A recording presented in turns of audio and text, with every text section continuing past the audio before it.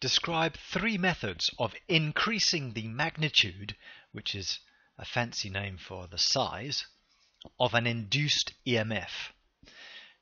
Now remember that when you make a conductor pass through a magnetic field, and if the conductor is moving at right angles to the magnetic field, which is going from north to south, and cutting through those lines of flux, of magnetic flux, then that's when you induce an electromotive force, an EMF. An EMF is electromotive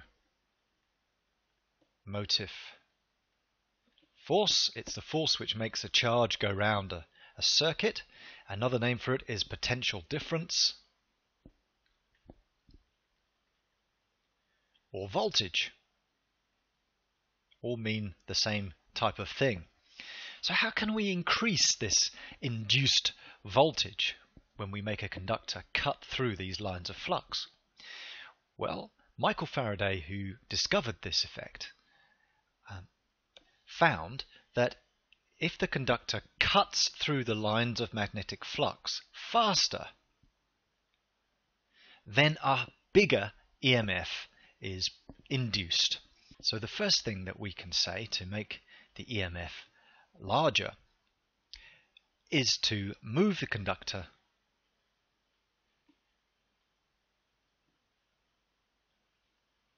faster through the magnetic field. And that means that lines of magnetic flux are cut more quickly. The faster that you cut those lines with the conductor, as long as you're at 90 degrees to the lines, then the more EMF you will induce. So the second thing is, how could we cut more lines per second? Well, we could move it faster, okay, but we could also use a stronger magnet, a stronger magnetic field. Now what that does is to increase the number of magnetic field lines. Makes them closer together and more dense, more densely packed. And of course, if you move the conductor through that, then you're going to cut much more per second. So using a stronger magnetic field increases the rate at which the magnetic flux lines are cut. Again, same thing. And number three, what we could do is we could loop this wire around on itself a couple of times, or several times, to make a coil. So we could use a coil, which would be multiple loops of the circuit.